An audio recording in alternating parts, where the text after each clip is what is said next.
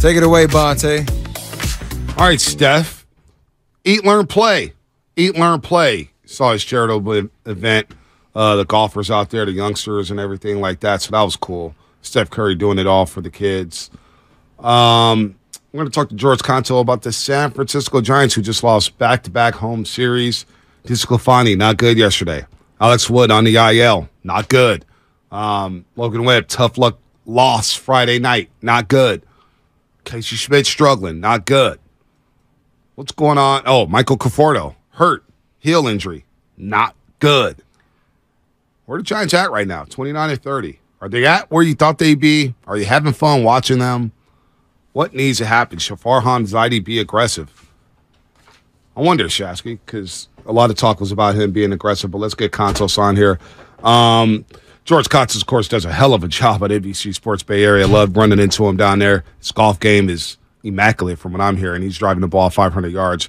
I'm kidding. But World Series champ with the Giants back in 2012 and 2014. And, you know, Kontos, I remember talking before the season.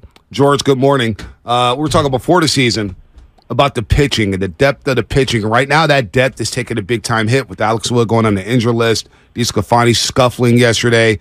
Where are you at with the pitching right now as the Giants head into Colorado for a big series against the Rockies? Well, first of all, good morning, guys. And I'll tell you what, whenever you're scuffling with your pitching staff, that is not the place that you want to go to try to figure it out. You know, it's interesting. We went into spring training being very, very positive and confident in what our rotation was going to look like. We had a bunch of options, and you know, with Ross Stripling's struggles and now him on the IL, and then Alex Wood back on the IL, Manaea having to kind of figure a few things out. It's definitely a little bit concerning because what's going to end up happening is you're going to have your bullpen picking up the slack on that, and the bullpen's done such a great job. But if you wear the bullpen out early, those dog days in August and September when you're hopefully trying to grind for a playoff spot, that's going to come and it's going to pay. It's going to take its toll and pay its dues then. I mean, do you think that they have to look outside the organization to find some more pitching? Because I mean, I'm looking at some of the in-house candidates and Stripling and Manaea, and I mean, it's just, you know, and I know they want to bring up Harrison at some point, but it's a lot of pressure for the young man who hasn't been extended that deep into a season like they're expecting him to be at some point this year. Do you go from internal or do you look outside the organization? Well, I think you always want to keep what you have intact first and foremost, right? So if Ross Stripling comes back, hopefully he gets healthy. He's able to come back and figure it out. Sean Manaea has looked promising. He looks a lot better than he did early. Kyle Harrison, I know all of the fans and everybody wants him to be the third member of the prospect group to come up and make an immediate impact. He hasn't thrown more than 4 innings in AAA, and he's walking almost a guy an inning. And I know that there's a ton of energy around him. I'm just not sure that you're ready to bring him up right now and get his clock going. And the last thing that you would want to do is bring him up, not being extended, have him struggle, and ruin some of his confidence, because that is going to be very detrimental in the long term. He's going to be a star. We know the stuff's there. We know the mental makeup's there. I would try to keep it internal. You got a guy in Jacob Junis who can start in the bullpen. I mean, the guys at the top have been very, very good, other than, you know, DeSclafani kind of been a little bit hit and miss. Yeah, I'm with you on that one on Harrison, because Bonte and I have been kind of kicking that around.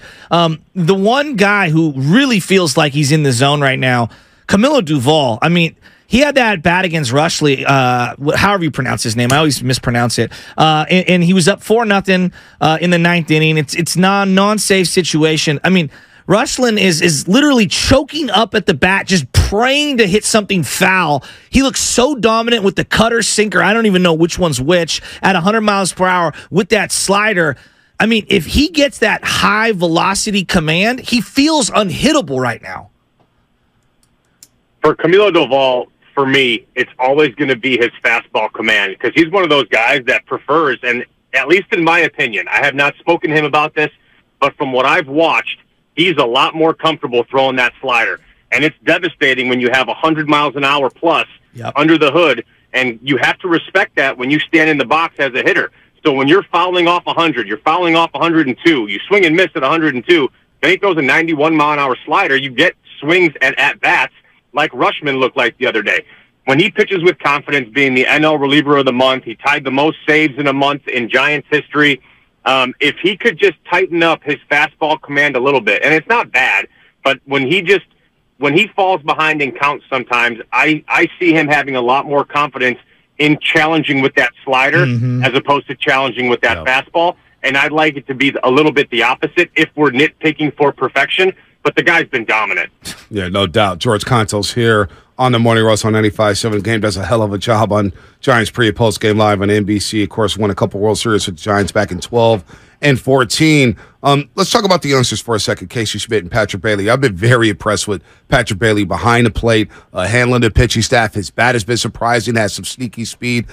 But Casey Schmitt, Shasky and I were having a dialogue earlier today about Casey Schmitt. In the last 2 weeks, hasn't gone his way at the plate. Should we be concerned about his bat? What adjustments does he need to make moving forward here? Is his bat just 235 over the last 2 weeks? Yeah, I mean, you saw Casey Schmitt come up first and then Patrick Bailey, and they both came up with such excitement. I mean, he was tearing the cover off the ball. He was just hitting everything, home runs, exhibiting really good plate control, hitting fastballs in the other way, keeping his hands inside to outside. And they were a huge driving force in that last 2 weeks of May, and the record that they have and the success that they had. But to your point, they've cooled off. I'll start with Patrick Bailey. He's come up and looks like a big league veteran handling the staff. Absolutely. He's cool, calm, and collected back there. I heard Buster Posey give an interview on KNBR just saying that he has that maturity from a young player and that confidence that you like to see that not many guys have. So on the catching front, I love the way he frames the ball. He starts with the glove down, and then he brings pitches up, which is the best way to steal strikes on either fastballs or breaking balls. If you can have your arm momentum going up as opposed to going down and then trying to bring it up, that's when umpires kind of see that, and they don't give you those calls. But at the plate, you knew they were going to cool off a little bit, and that was going to be the biggest adjustment that they were going to have to make is when the league sees them a little bit. Now, going to Casey Schmitt, he has the highest chase rate in the big leagues. He's swinging at over 50% of pitches that are out of the zone. That is incredibly too high, and that's going to be his main adjustment that he'll have to make is zone and plate discipline.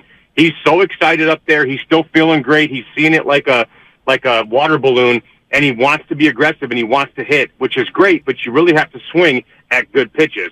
Patrick Bailey, I'm not really worried about as much. He's exhibited some really good plate discipline from both sides.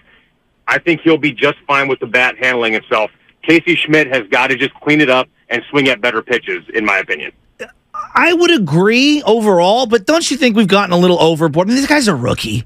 I mean, he's his first 4 weeks in the bigs, and I don't feel like he's getting overmatched the way Joey Bart got overmatched early on. And I'm seeing the guy, yes, he swings a lot. I don't dismiss that. But, like, we're acting like he's getting overpowered and he's batting in the 100s. I don't know. I feel like we're just always looking, not you, but I'm just saying people in general are always looking for flaws.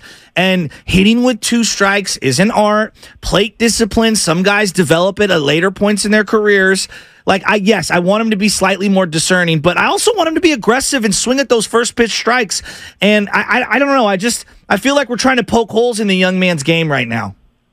I mean, look, if you want this guy to be around for a long time, you have to identify what the flaws are. And there's no doubt he's not going to be overmatched. He can hit high velocity. Yes. He can hit bad breaking balls.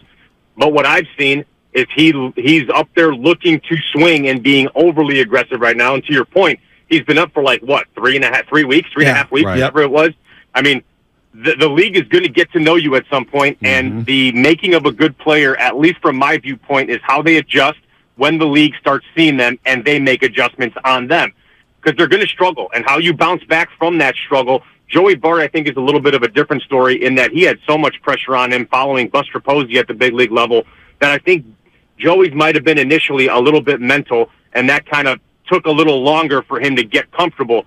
Casey Schmitt came up, and he looked like he felt real comfortable right from the beginning, which is great to see, but you always like to see how guys bounce back from their struggles. And I'm not saying he's struggling yet, but he's trending down pretty quickly in the batting average department. George Kontos here on the Morning Roast. Before we get you out of here, we lost home baby yesterday, Roger Craig, at the age of 93, a 4-time World Series champ. Of course, for Shasky and I, that was our first manager as Giants fans. 7 years old, and in '89 when the Giants went to the World Series against the Oakland A's. Did you ever get to meet Hum Baby? Any stories? Did you ever shake his hand? What you know about Roger Craig, who just left us yesterday? I did. I got to meet him a few times over my 11-year kind of tenure now with the Giants, and the thing that kind of sticks out the most outside of him coming in '85, I believe, after a 100-loss season, the only 100-loss season I think in Giants history in the San Francisco era, and then came back and won 83 games the next year.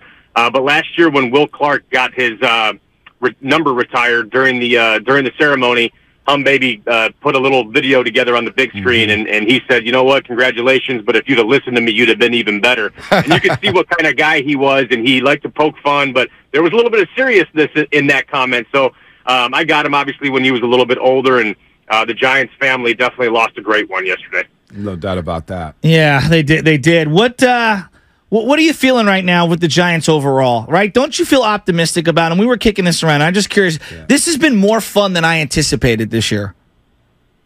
I am optimistic based on how they've played since the middle of May. But I think we could probably all agree that right there in the middle of May, they were firing on all cylinders with all aspects of the game. Starting pitching did well. The bullpen has been absolutely dominant. And you guys have heard me say it for years. The team is only going to go as far as that pitching staff, bullpen, especially late in those games. So getting the ball to Camilo. I think that this month is going to be very telling. You got some games at Dodger Stadium, then you come right back home to face the Padres and the D-backs, and you can really make a huge dent, good or bad, in your season with that homestand. But you got Toronto. Baltimore just came in, and I think we saw what a dominant bullpen looked like. You got the Mets. This is going to be a really crucial month, and I think it will be very telling as to what the Giants will do at the trade deadline, which is still August 1st, is a mile away. But you can make really big strides in either direction based on the performance of this month. George, I'm with you. 9 of the next 12 on the road at Coors Field. You know how tough it is to play there at Coors Field. Wacky things happen in that big ballpark. At St. Louis, the Cardinals are starting to play a little bit better. They're going to be up for the Giants. And then, of course, you mentioned the Dodgers, Padres, Diamondbacks, Blue Jays north of the border, and then the New York Mets out in New York City. And, by the way, you come back home 4th of July weekend and play the Mariners. So we're going to know a lot about this team over the next month, and we'll continue to watch you, man. How's the golf game going these days? I heard you was out there with Willie, man, just tearing it up in the city recently. Yeah, we played a couple times. We played out at Round Hill, and then we went out to Cal Club, played some golf. And, oh, man, I'll tell you what, golf game's pretty good. I'm sitting kind of around a plus 0.5, so I'm a little dangerous right now. Yeah, well, you're not taking my money, George. You want to take Shasky money, be my guest. No, I'll take those handful of strokes on either side. That's no problem. That's an equalizer. I love getting strokes. Wait, hold on, real quick. I got to link you up. I'm always the candy man on the golf course. No, I got to link you up with my boys in 1985 Gallery. With the shoe game, man, because I see your shoe game, but they've laced me up with some new Jays. We got to share some stories there, but 1985 Gallery, I got to put you on to them, George, because they'll take care of you, man. They'll have you looking real nice.